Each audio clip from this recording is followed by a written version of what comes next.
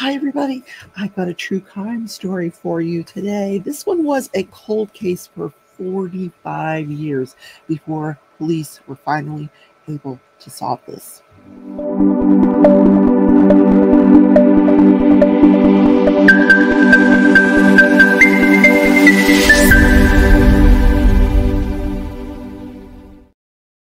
Hello, welcome back to the channel. This is Crafting and Crime Daily. I'm your host, Rebecca, also known as Crafting Journey.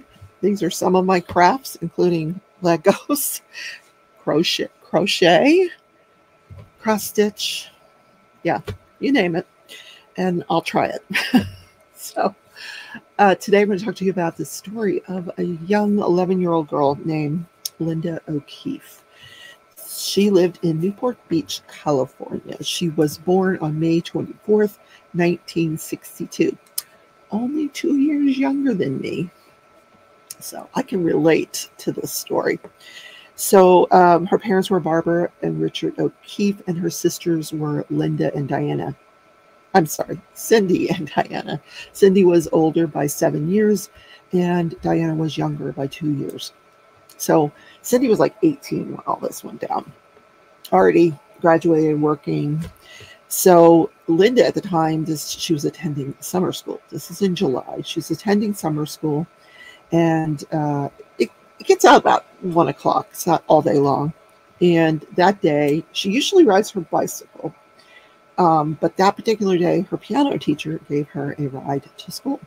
So when school was over, she called Mom and said, I don't want to walk home. Can you come give me a ride? And Mom's like, no, just walk home. Decision that she will come to regret, unfortunately. So on July 6, 1973, she's walking home. That evening, when Mom and Dad get home, they're thinking she wasn't there. She's like, oh, she's at her friend's house. Which back in those days, we played out in the street. Your parents put you out the door and said, come back at dinner time. They didn't care what you did. Go eat sand. Seriously. And if your parents worked, you were known as a latchkey kid. You let yourself in the door, you got a snack, you watched some TV, and then you went and played with your friends. So she wasn't there.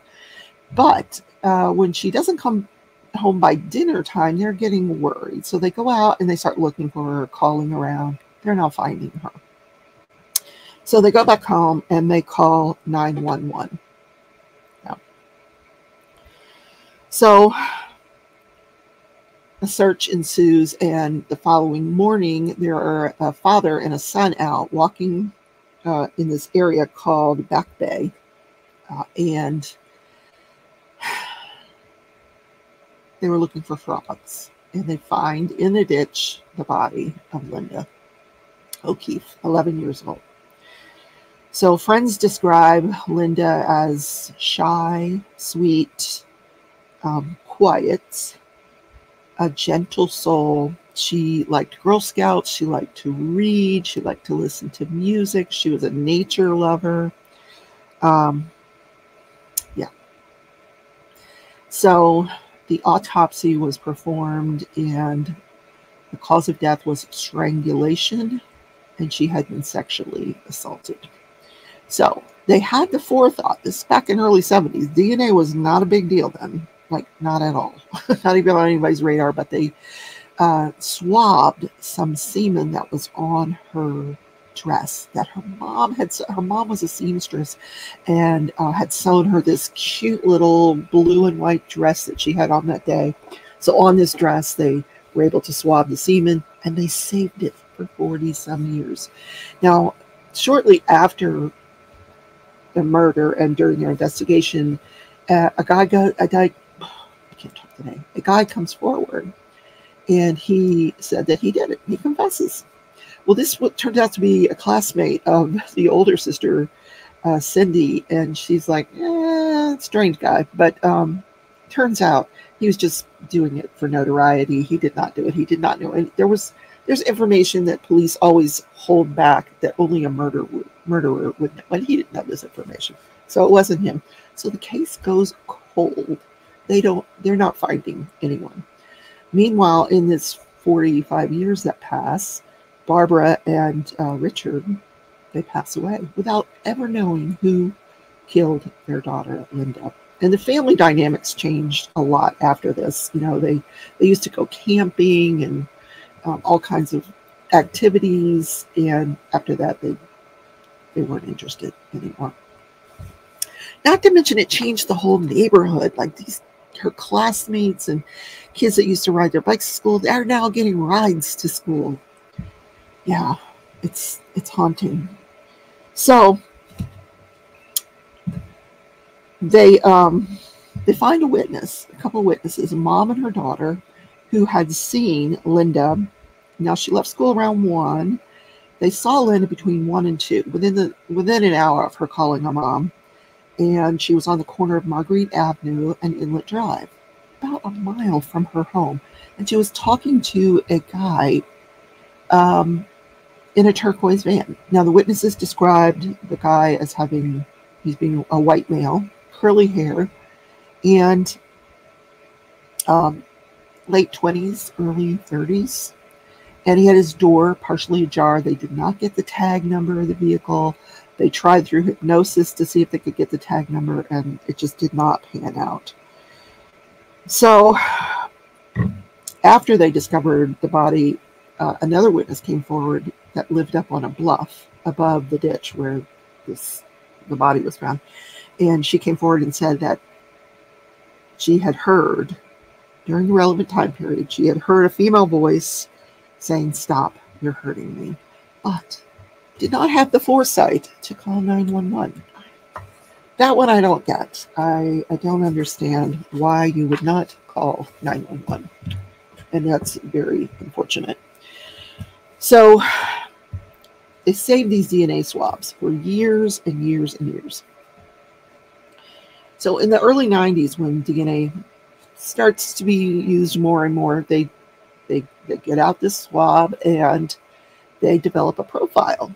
Single source, male, unidentified. So they run it through the CODIS database. And that database is anybody that's ever been arrested. They're in that. Their DNA. As soon as you're convicted, they take your DNA and they put you in this CODIS thing. So your fingerprints and your DNA. No match. Nobody in the CODIS. So it gets put back on the shelf. Then in 2018, there was a killer identified out in California. I don't know if you remember the Golden State Killer. He was identified through genetic genealogy. And it's done through these labs that can develop, they can take the profile that you have and develop branches. You know, they can piece together the family tree and figure out who's, I don't know how it's done, but it's amazing. That's how they caught the Golden State Killer, who pled guilty this year to many, many counts. He's very, very old. He'll probably die in jail, but he did not have a trial. He pled guilty. So he's spending the rest of his life in prison. In any case, they go to this Parabon Nano Labs, and they work with this one woman, and she helps them try to develop this family tree, but nothing is giving them a suspect. Nothing's panning out. So they get a call. The police get a call one day from a company called Family Tree, and they said, "I think we have your guy." And they're like, "Oh, a relative?" And they're like, "No, your guy. We have a match." So, because they had put the DNA into multiple databases, so they find this guy named James Allen Neal. He's living in Monument, Colorado, and is 72 years old. So they're like, how can we put this guy in Newport Beach, California at the time of the murder? So what they did was, and this guy's just living his life in Monument, Colorado. He's a father, he's a grandfather. His real name, though, was James Albert Layton. So apparently shortly after the time frame where the murders were, he moved to Florida and changed his name. So they found out that during the relevant time frame of the murder, He was living in California, about 30 miles away from where Linda lived. So they look up his criminal record, and it is a doozy. He has got multiple counts of burglary going back to 1959. The first was August of 1959 when he was sentenced to 40 days in jail and probation for his first burglary. Then a few months later, in October of that same year, he has a second burglary charge, and for that, he was sentenced to the California Youth Authority. I don't know what that is, but I guess juvenile detention center of some sort. So from there, he gets paroled, and he commits another burglary in September of 1964 and spends 9 months in jail for that. Then in September of 1965, he commits another burglary, which was reduced to petty theft and then dismissed altogether. Then in 1966, he's working at this gas station, and his wife, she's home pregnant, and he decides he's going to steal gas from the gas station. So he gets charged with that. He's sentenced to a work project. All of this is before the murder of Linda. Sentenced to a work project that he escapes from in 1967. When he's recaptured, he's sentenced to 3 to 10 years in the Department of Corrections in Denver, Colorado. So at the time of the murder, he was on parole from Colorado, but had moved to California. Yeah, interesting guy. Yeah. So the police, they get on a plane, they go to Colorado, and they follow this guy around because they need to get a DNA sample from him. And he keeps he's smoking a cigarette, and then he takes the butt of it, puts it out, and puts it in his pocket. And they thought, well, that's just a weird habit. Come to find out, the laws in the state of Colorado are very, very heavily, like, you'll get a fine if you get caught, a very stiff fine if you get caught tossing a cigarette out. Probably to prevent wildfires, I would assume. In any case, he was walking through a supermarket parking lot one day, and he throws his cigarette out. They get it. They get his DNA. They find out, lo and behold, this is the match. This is the guy who left his semen sample on Linda's dress back in 1973. So he is arrested and extradited back to California. And now he's 73 years old by the time he gets back there. And what the police also do is they decide that they're going to post a story through a series of posts on Twitter. Now, when she died, Twitter was 44 years away. Like, Twitter came 44 years later, but it helped get tips to solve her murder. This story, it was told in her own voice. In other words, she was talking. There is a 48 Hours episode, if you want to see that, where you can hear the story as read by the person who wrote it, about how she, didn't want to walk home that day. She was tired. She got into this guy's van. Just a sad story. And they got a lot of leads from that story. So,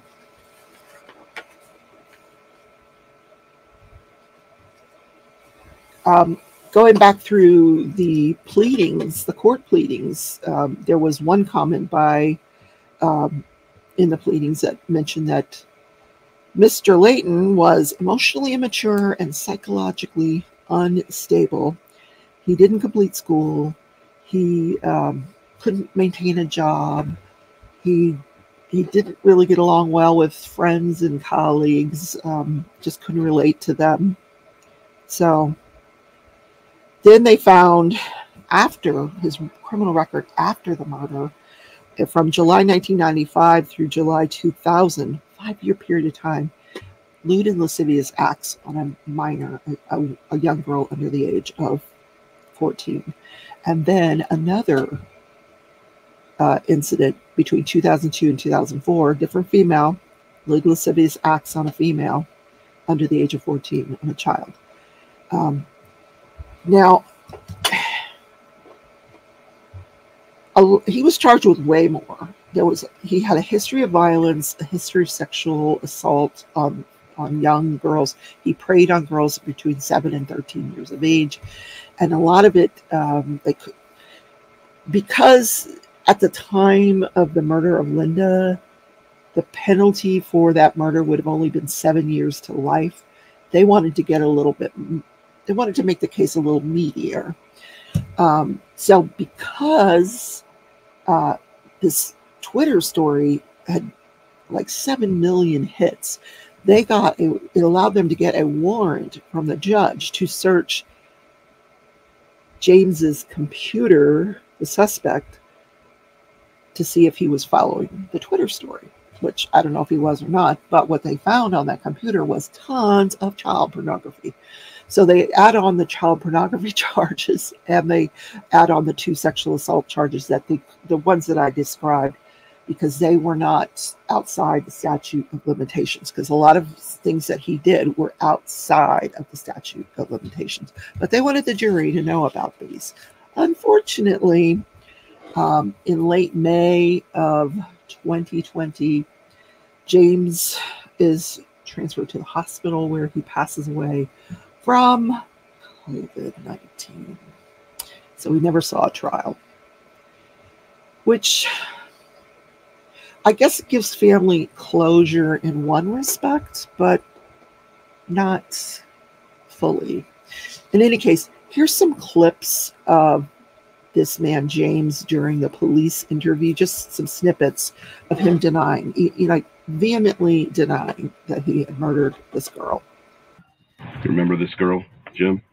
No, sir. Have you ever seen her before? No. It looks almost like one of my kids' pictures, but you don't remember this little girl? You don't remember picking this girl up on the side of the road? I've never picked up any kids, ever. You've had 45 years to convince yourself that you did not do this. It's time to take responsibility for what you did to this little girl. I don't need to be responsible for something I didn't do. Single source, male. Guess whose? Yours. This is 100% match. I can't explain. So you're telling me just miraculously your semen got on her? It must be miraculous because it wasn't me. Sad case. So that's the story for today. I hope you enjoyed that. Hopefully there'll be a trial to cover tomorrow. I'll see you in the next video. Take care, everybody. Bye.